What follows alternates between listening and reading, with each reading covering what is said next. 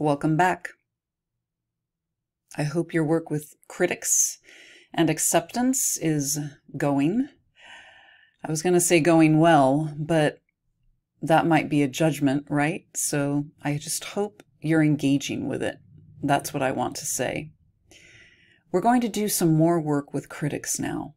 This is the major action for this module. It's a ritual to kick those critics out of our creative space. Kick them out of your writing office. Kick them out of your dance studio. Kick them out of wherever you create. And if the place you create is simply wherever you are, kick them out of your energy field. This ritual can be as simple or as elaborate as you want, and I'll offer some suggestions in the text notes. But I want to walk us through a simple energetic banishing, so to speak. Because as long as our critics are in our creative space, whether, again, there are internal critics or external critics, our creativity is going to feel hampered, hobbled, or maybe just shy, afraid of getting hurt, afraid of exposure. Critics, sometimes they help us shape things once the first creative rush is through. For example, I have a first reader who reads my novels to make sure everything makes sense. And then I have an editor so that the copy is as clean as possible before heading out to the reader.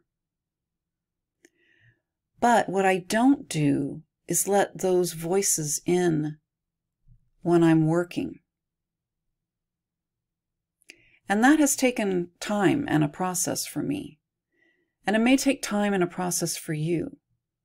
So whatever your creative joy is, don't let the critics in during the creative process.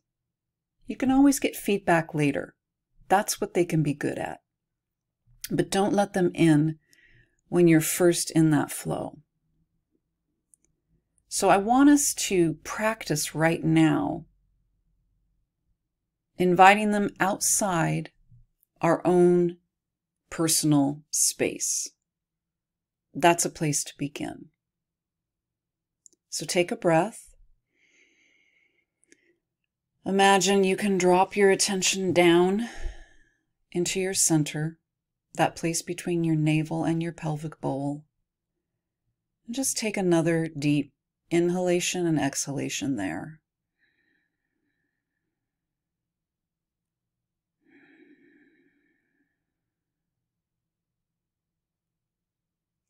And now imagine a sphere of your personal space around you. Imagine it's a globe or an egg shape that's equidistant, above and below, side to side.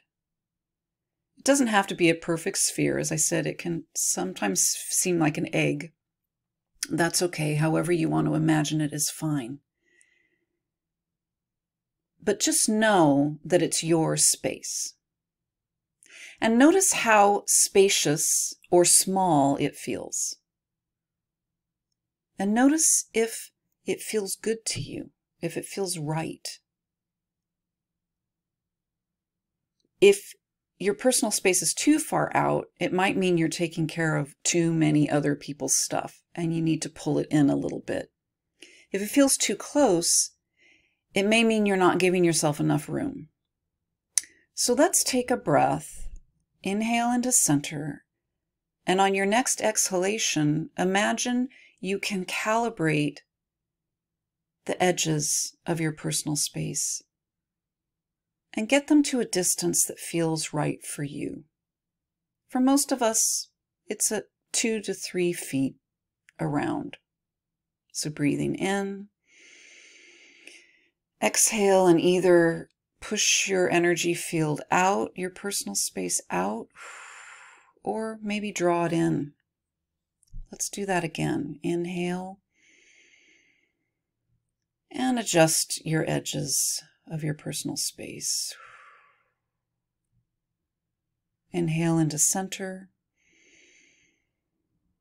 Exhale and adjust the edges of your personal space. And if part of you is critical of this and thinks it feels foolish, that's okay too. We'll deal with that voice in a moment. Right now, I'm just interested in the fact that we're trying. So now that we're adjusted and we have a sense of our personal space, we're going to invite our critics to step outside. All those critical voices. We're going to inhale into center. And as we exhale, we're going to gently push them out past our edges and let them go about their business somewhere else. And we're going to do this 3 times. Breathe into center. Exhale with a gentle push and feel them move out. Inhale into center. Exhale and allow the critics to move out. Don't forget behind. Inhale to center one last time. Big exhalation, push them out.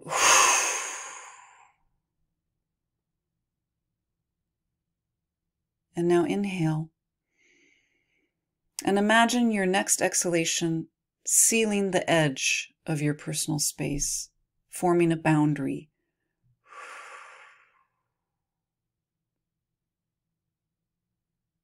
And tell yourself and your creativity, this is my space, and this is where I create.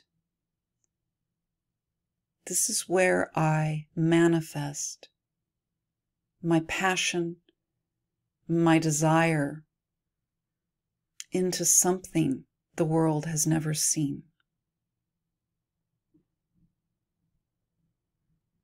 I will express myself,